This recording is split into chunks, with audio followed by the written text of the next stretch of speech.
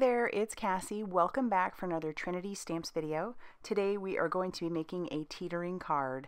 Y'all said you loved the card that I made, so we are going to use a different color palette and we are going to make it. So this stamp set is called the Balancing Act stamp set. We have the matching dies to go with it. We're also using the Starstruck stencil. We have the Slimline twist and slide dies, and then we're also going to be pulling in the smallest die from the Embossed Edge Circle Stacks die. And then we have our papers that are for a 5x7 card. So this is a little bit smaller than a 5x7. This pink piece has cut down to 4 3/4 by 6 3/4. And I'm taking my Starstruck stencil and I am going to use some Post-it tape just to cover up those areas so that I don't end up getting any ink where I don't want it. I do anyway, but we work with it. I'll pull out a blender buddy, and then I'm using my Sweet Petunia pink ink, and then I'm going to blend that all over the stencil. So over here, the stencil shifts a little bit, and I have to reposition it, but it's okay. I caught it before it did too much damage. But I'm not worried about it because we're going to be shifting this stencil anyway and doing just a little bit more with it.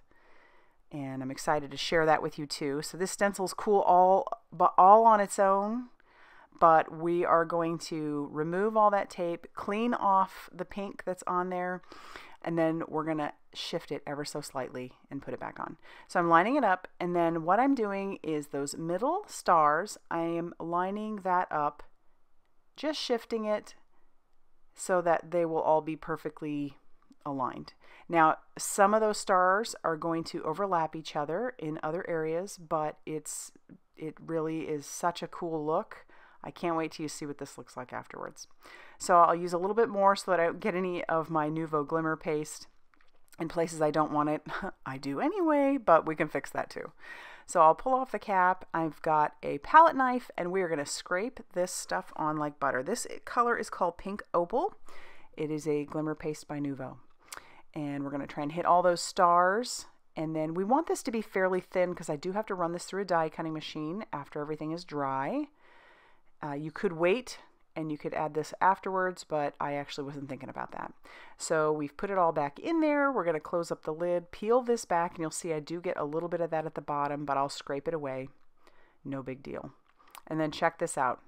How cool is that? Just to shift it just a little bit and you get even more stars. So pretty. So I'm going to set that off to the side to dry. And then we'll pull out our images from that Balancing Act stamp set and put that onto some Express It cardstock. And then we're going to ink this up with some Blackout ink by Ink on 3. Good combo for alcohol marker coloring. So I'll stamp that down and then we'll jump right into our coloring. For our yellows, we have some Y06. We're going to use that for his hair. We're also going to use it for his shoes. I know some of you said you just can't stand clowns, but as soon as you saw this one, you thought it was so cute, and I'm with you. Although looking at this clown definitely reminds me of my childhood right before going to school. We always had Bozo the Clown on. I think he was out of Chicago, and we always watched him and Cookie, and kids getting to throw the ball in the bucket and try to win like a bike. So cool.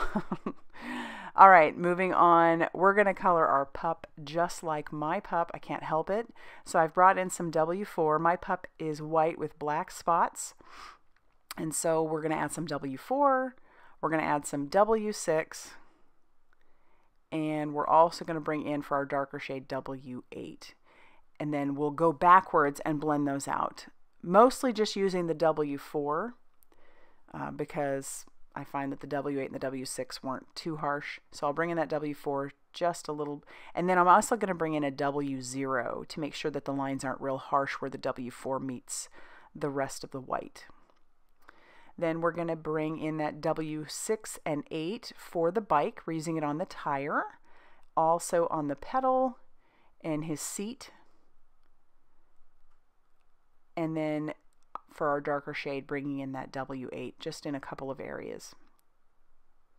Now we're bringing in some pink. So I've got RV06 and RV09. That's going to go on his nose, his mouth, also on the little ruffle around his stomach. And then we're not going to blend out that RV09. We're going to leave that just the way it is. We'll also put it on our pup. And then we'll bring in some green. We've got YG25, that's going to be for his outfit, and YG17 for his darker shade. And again, we won't blend that out. It's not so harsh that we have to. And then we'll do that for the cups. And then we also have to color, just since I'm leaving him entirely white, I brought in a W3 just to add a little bit of shading on him. And then for our monkey, we've got YR24. That's going to be the base for his entire little body. And then we'll bring in some YR27.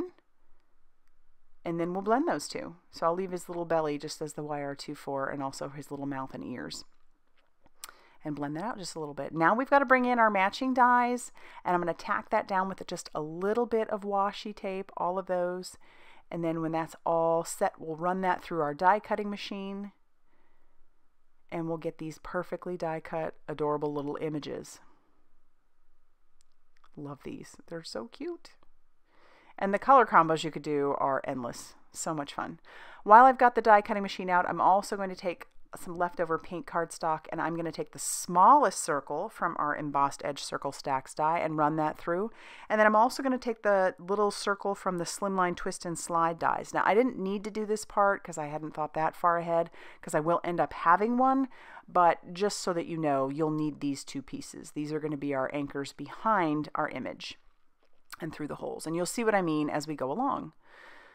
Now I'm going to stamp out my sentiments. So I've got the two of the sentiments from this stamp set. I am going to use a magic powder bag, ink up my sentiments with that juicy embossing ink, stamp those down, cover that with some white embossing powder, and then heat set that till that is smooth and melted. And then in amazing Trinity Stamps fashion, we have matching dies for the sentiments, which I love, and we'll run that through the die cutting machine also and set those off to the side.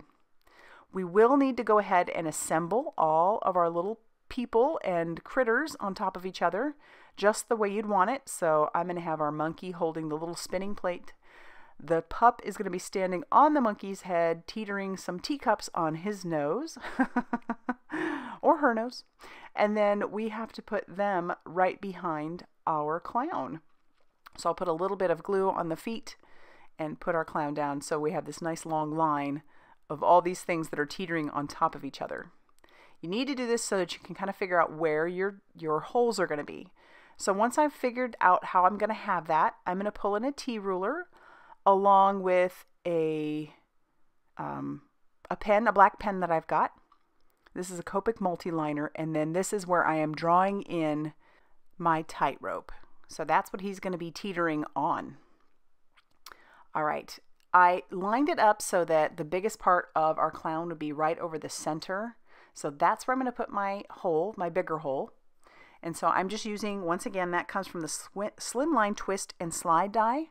I'll run that through my die cutting machine, and then I'm also going to need another, like a hole punch that is going to be smaller, and that's going to go where the tires would be. So I'm using a crocodile because that'll reach in there, but use what you have. And so now I've got my two holes, and this is where the big circle die and the smaller circle die come into play.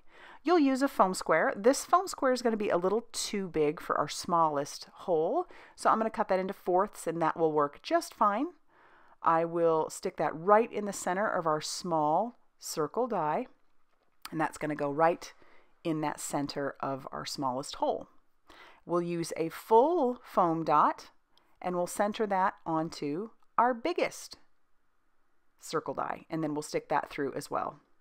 Line those up sort of in the center, and then I'll peel off that release paper for both of those, and then we can stick our images right down on top, so the tire and his little head.